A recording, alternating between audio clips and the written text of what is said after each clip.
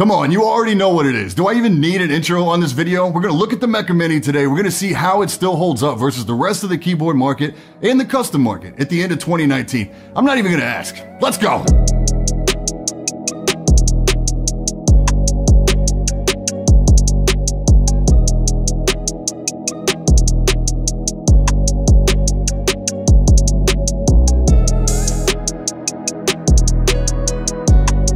Today's video is brought to you by Antlion Audio, makers of the Mod Mic. If you need a high-quality headset-based mic solution that can attach to practically any headphone with an easy-on, easy-off magnetic clasp, Mod Mic's got a model that will work for you. Mod Mic Uni for universal compatibility with a 3.5-inch jack, Mod Mic USB for exceptional audio quality, and Mod Mic Wireless for high-end sound with wireless convenience. Every Mod Mic comes packed in a sturdy travel case with everything you need to mount to two of your favorite headphones with additional mounts and accessories just a click away. The Mod Mic has the flexibility to turn any of your favorite headphones into your new favorite headset. Click the link in the description or check out the Mod Mic now at antlionaudio.com. Yo, I'm Brian P. You're watching BadSeed Tech, and today we are finally looking at the long-awaited 1-2 Mecha Mini 60% keyboard from Ducky. Firstly, yes, it's a Ducky 1-2 Mini in a metal case. But that's such an oversimplification of the quality we have here, and there are some revisions. The case here is different. It's cast aluminum as opposed to milled or CNC, which we see in a lot of aluminum cases.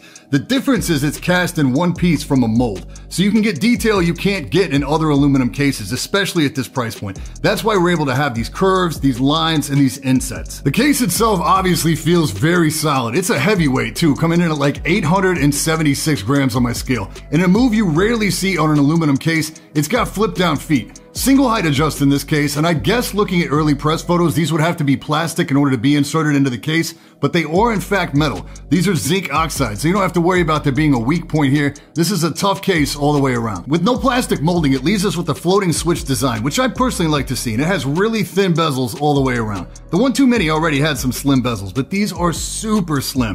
Really good look. The steel backplate is white again, so plenty of RGB pop, and the case also reflects light off the inside lip of the edges, so the whole thing makes for a great aesthetic that Ducky boards are known for. It is coated as well. They call it nano coating, so it's not just bare aluminum. You will get some fingerprints and oil, but it cleans up easy and it feels really durable. It also has the USB-C basically flush mounted, so you won't have to worry about any kind of clearance with custom cables. You still have access to the dip switches on the bottom. Switch 3 changes your caps lock to the function key, which I highly recommend for better access to the arrows on IJKL. Included in the box is the standard 1-2 stuff, so you'll get the dust cover, the USB-C cable, the key puller, and the accent key set. People have wished for a long time that the accent keys were backlit as well, and they've done it. These come randomly in either blue or red, and they have a really similar texture to the stock keycaps. So in a subtle flex, it looks like Ducky has cracked the code on their own backlit shine-through PBT. Like other shine-through PBT out there, the legends here do take on a bit of the tint of the keycap color itself. So when backlit with white, you can see the stock caps throw a little bit of pink,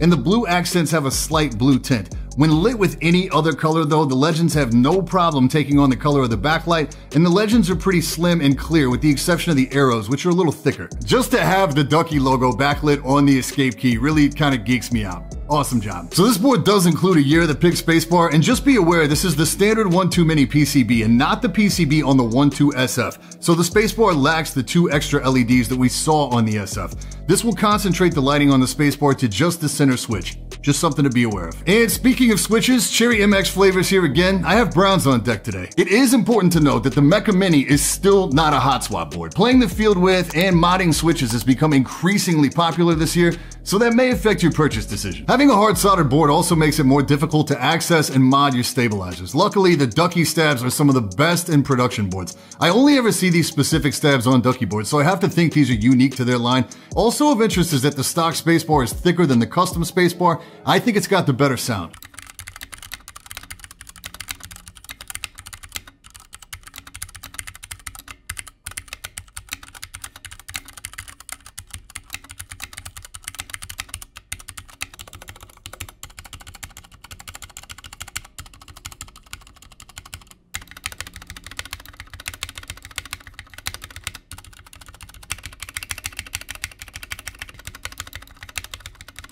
Ah, yeah.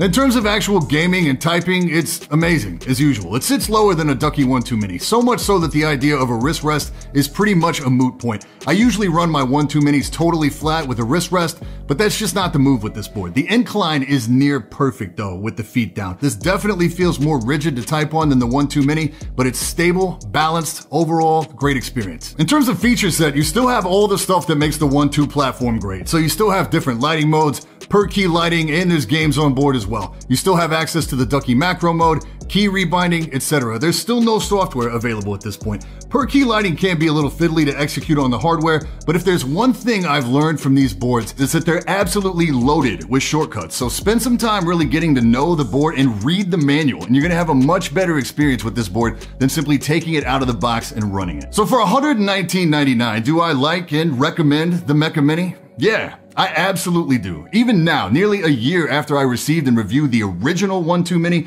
it's still my favorite 60% keyboard. And this is basically the final form of that board. It's a nearly perfect product. Other companies might do certain things better, like the Aero implementation on the Amp Pro is brilliant. But in terms of value, at $119.99, I think this represents a really solid value in keyboards because there's not anything Ducky does poorly.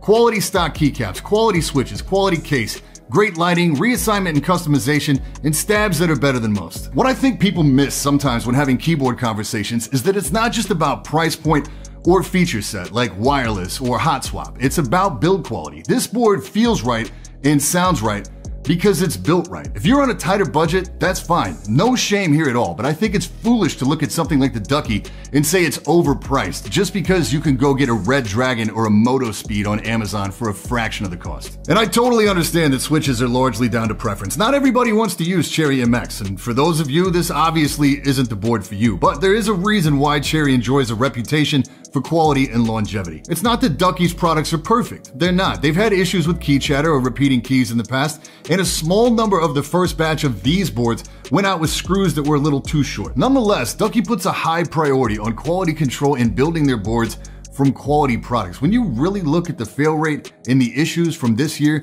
the sheer amount of 1-2 Mini keyboards and variants of that board that they shipped, those factories were pretty much running 24/7 night and day to meet demand. And the fact that the failure rate on those boards is so incredibly small is really impressive. And as for the conversation versus custom, it's important to remember that we're talking about a production board for $119.99 here. We have to keep that in perspective. The vast majority of bare bones kits, case, plate, PCB, clone stabs on KVD fans cost more than this board alone. I'm talking everything but like the DZ65 RGB, the Tina, and the Mini 40.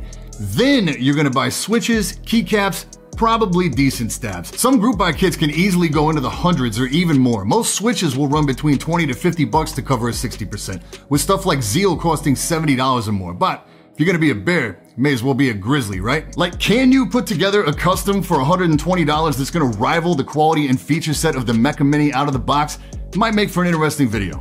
Don't steal that. The only thing that would make this a more perfect board, in my opinion, would be to go with a hot swap PCB. That's the only thing stopping me from telling everyone to run out and buy it. A year ago, I would and did tell everyone to go run out and buy it. But the power of hot swapping is a really strong selling point moving into 2020. Also, I'm certain there's gonna be a white version of this at some point. It's not available now, and I don't have an official announcement date on that yet. As always, links for everything we talked about down in the description. Any questions, hit me in the comments or drop by the Discord. And that's it for this time. I'm Brian P. Thanks so much for watching. Don't forget to hit that like button, hit that sub button, and until next time, stay up.